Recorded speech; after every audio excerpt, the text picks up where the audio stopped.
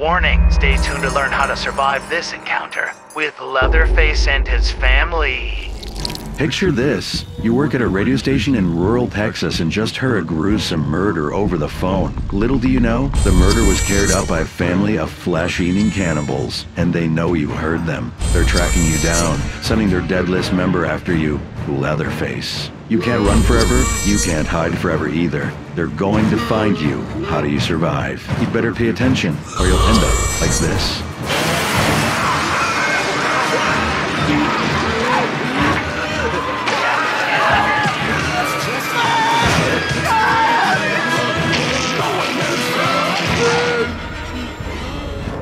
Good evening, psychos and scream queens, and welcome to How to Survive, a show about making it out of your favorite horror movies without getting brutally murdered. I'm Juliet Jolly, and with me as always is our other horror hostess, Kate Mancini. Stab that like button down below if you think you'll make it out alive. Or if you don't think you'll make it out alive, then chainsaw it. To death! Ah! No, don't kill it!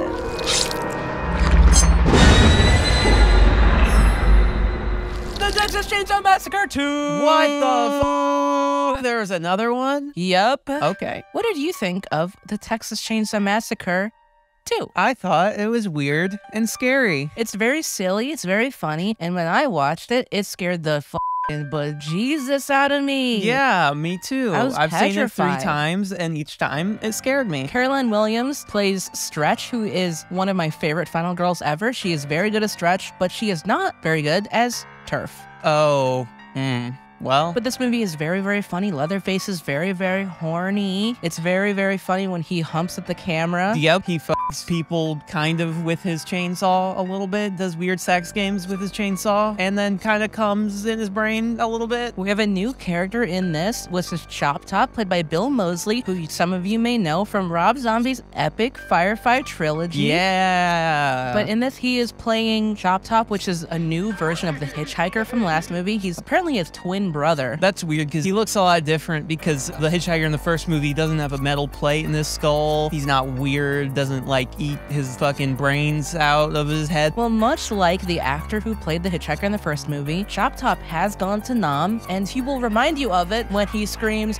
"Nam flashback!" Or his proposition to Drayton Sawyer about their little house to turn it into Nomland! Would you go to Nomland? No. This also has the infamous line from Drayton Sawyer, "The Saw is family," which is a very silly line that turns into the tagline for the next film. Yes, a line that doesn't sound stupid. So, what is our Austin Powers tie-in? We have a couple, I think. Leatherface, horny. Horny, baby. Yeah. Do you like my sexy chainsaw? Yeah. Well, hold on. And also Chop Top, he's a lot like another character, Goldmember. He eats his skin off of his freaking head. I love having a metal plate on my skull. What's the story?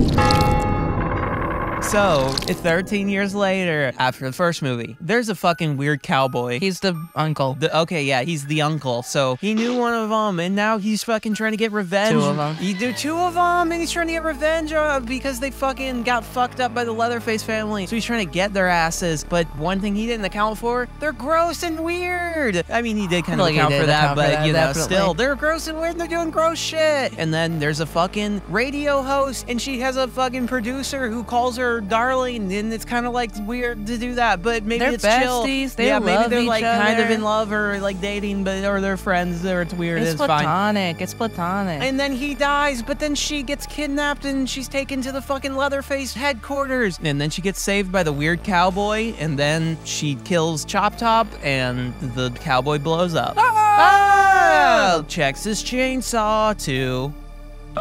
Let's get into the kills. Yup. If you're new here, we have a rating system for each of our kills from 1 to 5 bones based on how survivable they are. 1 bone, you're dead. 2 bones are unlikely to survive. 3 bones, it's a 50-50 chance. 4 bones is easy to survive with still a chance of death. And 5 bones, if you die, you're dumb, you're stupid, we're happy that you died, you're you dumb. fucking die and you get a 5, I'm gonna fucking scream. Ah! Our first kills are Buzz and Rick the Prick, played by Barry Kenyon and Chris Doritas. And honestly, they should call this Buzz and Rick the Pricks, because they're both pricks. I hate them both. Buzz's head is changed. It should call them Buzz and Rick the Pricks because they're both pricks They're both and I hate them pricks both. and I hate them both. Buzz is the driver and his head is chainsawed in half, and the car crash kills Rick the Prick. Whoa. What way do you have to survive this? Okay, so for context, they are calling into Stretch's radio show to be annoying. They're shooting randomly out of their car and screaming and like fucking with people. The worst people of all Yeah, time. they suck shit. That's why I say they should be called Rick and Buzz the Pricks. Both of them, because they're both pricks. In fact, the only person they directly fuck with turns out to be Leatherface and Chop Top. I think in terms of surviving it, though, the family goes after him because they fucks with him, so... Well, my way to survive, one, don't be a jackass fucking dickhead, and also hit the brakes. They're going at the exact same speed as each other, and Leatherface is like trying to hit them with a chainsaw. Hit the brakes and like do a U-turn or something. No, they're too scared. Anyway, it's a 5. It's a 5. They're both 5s. Yeah, fuck them. Fuck them. They deserve their little death, and And they're we hate stupid, and we hate them. them. And what did we say we're gonna do? Scream. Ah! Our next kill is LG, played by Lou Perryman, who is beaten with a hammer and then skinned alive, and then he bleeds out to death. Yep. What way do you have to survive this? Well, he is awesome. He's epic. Well, is he? He might be sexually harassing his coworker. No, they're or busty. they might be in a good relationship they have where a it's good chill. relationship. Okay, Before fine. he dies, It's fine. She It's goes, fine, I then. love you, LG. Well, okay, that's true. But she keeps telling him to fucking stop calling her sweetheart or darling or... They're from friggin' Texas. or whatever it's she's like, calling that's her. what they say over there. It's a 1, though. He can't do anything. He just So, gets yeah. ambushed. His fate is sealed when he goes to the door and Leatherface knocks him over, which gives Chop Top the opening he needs to hit him with a hammer. I'm surprised that the hammer did not kill him. He dies from being like skinned, and then Stretch has to wear his face. Yeah. It's horrific. It is funny that his one character trait of spitting is he still does it. He he's still finds a skinned way. alive. The only way out of it is to not come back to the radio station because he leaves to get like food or something. Because the only reason Stretch survived and she's there is because she made Leatherface horny. Yeah. And I don't think LG could pull that off, but maybe he could. We don't know. Listen, Leatherface is queer, so we don't know what's going on with his fucking brain. We know he likes women, and we know he might be trans. That'll definitely come up in the 4th movie. It's not really present here. It's in the first movie. one. He does cross-dress in that, which is once again another Ed Gein trait that turns into a little transphobic little trope. Yeah. But then it becomes awesome in the 4th one, but we'll get to that. I don't think LG could make him horny, so it's a 1. Yeah, it's a 1. Our next kill, which is actually our final kill, Already? is Lieutenant Enright, aka Lefty, aka the Lord of the Harvest. Played by Dennis Hopper. He is blown up with a grenade after getting into a chainsaw fight and like destroying the Sawyer's little theme park house. Yeah, I guess maybe don't like seek revenge. Like, I understand your nephew and niece were killed, but I feel like that's hubris. Well, he kills Leatherface. Yes. And then is very triumphant 1 millisecond before he gets blown up. Yeah. But also he gets blown up off screen, so he could be alive. He could be alive. He That's could have true. like ran away and like we didn't know. And it's not like it ends in a way where it's like Definitive about his death. It technically is off screen, and our off screen deaths are 1s. Yeah, but I think we see enough of what happens. But the only way I can think of to survive is either don't go on this mission, but he's already involved in this situation, so he has a target on his back anyway. Doesn't he trick Stretch into being like bait almost? Yes, he does. So honestly, I think that bumps him up a little bit. I think that bumps him up to like a 2. But in this situation, how do you survive it? Is to like magically know that there's a grenade in play. True. Because literally if that grenade was not there, they would both leave triumphant. That brings me into making me want to bump him up even higher because he got LG killed. He does get LG killed. And then Stretch is kidnapped. And it's like, at this point, yeah, okay, you don't know there's a grenade there, but you fucking went here. You should be prepared. You should be keeping an eye on fucking Grandpa Sawyer and fucking Stanky Sawyer and fucking Chop Top, fucking big head, fucking stupid ass. Keep his eye on them.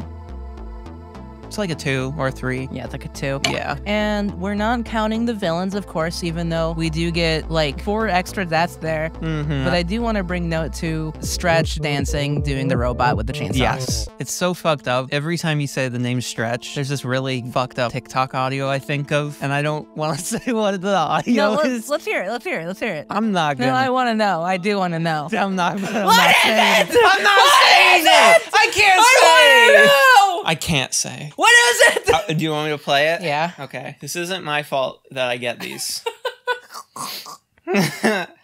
Okay. I hope this is the right one. Oh, stretch this ass. Oh, stretch this ass.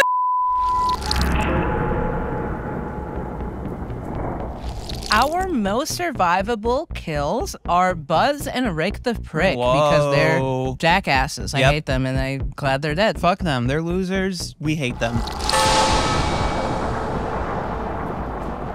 Our least survivable kill is LG. Oh, shit. It's so tragic for him. R.I.P. He'll never sell a fridge again.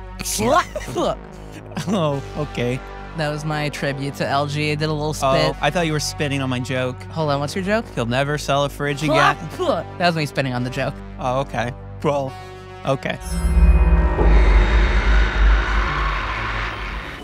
So I added up and averaged out all of our bones. So the average survivability of this movie is 3.25 bones. Wow. So you have a little bit over a 50-50 chance of whether or not you will live or die in this movie. Now, I feel like the events here are very horrific and so horrible that honestly, it should be a lower chance. But I also think this is definitely more survivable than the first movie. Yes.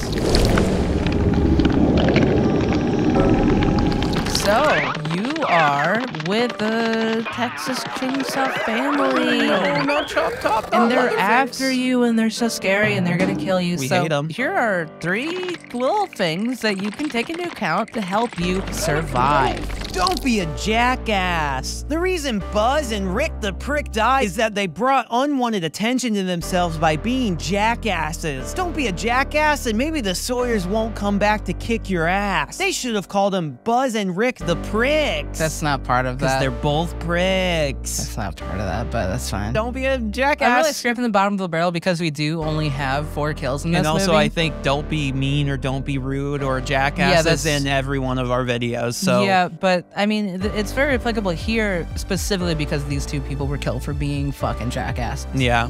And I hate them. And I think you said that they should be called Rick and Buzz and pricking each other or something. Yeah, I said Buzz should prick Rick in the he should butt or lick some shit. Rick's little prick. Fight back. Lefty and Stretch. Take down the Sawyer family once and for all by fighting back. Minimize your odds of death by finding a chainsaw and keeping it handy. Yeah. Lefty prepares so well for this. It's so sad that he dies or doesn't. We don't know. Yeah, maybe But he's alive. it's very funny when he's like doing a little chainsaw dance with 2 chainsaws. It's very funny when Stretch does her chainsaw dance with 1 chainsaw. I love when Stretch does her dance. I should change this one to dance with a chainsaw, I think. Make Leatherface horny. The biggest reason Stretch survives is that she made Leatherface so horny that he became a lifeline for her since he really wanted to hit. Bad. Turn him on and you just might make it out alive. Yeah, just make him horny, turn him on, This make is him a fucked up randy. thing to tell people to do. This is so Listen, fucked up. you No one wants gotta- to make his ass You horny. gotta, the only way to live is you gotta seduce Leatherface. Well, if anyone needs any pointers, Austin Powers 2, The Spy Who Shagged Me. Watch the scene with Felicity Shagwell where she has sex with Fat Bastard. Maybe you could get some pointers on how to have sex with gross guys like Leatherface. Watch the scene where Dr. Evil sips some mojo and find some And mojo then imagine for you that to that's sip. you. Honestly, you just go to Killer Clown's World, get the clown named Mojo. Yep. Come back. Drink his cum. Drink it. Another episode of How to Survive has come to a close. You've survived this encounter, but to ensure you never get left on the cutting room floor, hit that subscribe button and double tap that bell button so you don't miss any future survival guides. Head over to patreon.com/justisreallycreepy for early access and exclusive bonus content that's sure to scare. And you have what it takes to survive the murderous mayhem of Megan the Killer Robot. To find out, click the video on screen now before it's too late. Stretch. Why'd you say that shit about cum? That's so fucking... Oh, sorry. Do you want to suck off the clown? No, I want to suck off Leatherface. 2 weeks in a row, everybody. 2 weeks in a row. Katie wants to fuck clowns. Katie wants to fuck Leatherface. What's gonna happen next week? Let's find out. Who does Katie want to fuck? Yeah, tune in.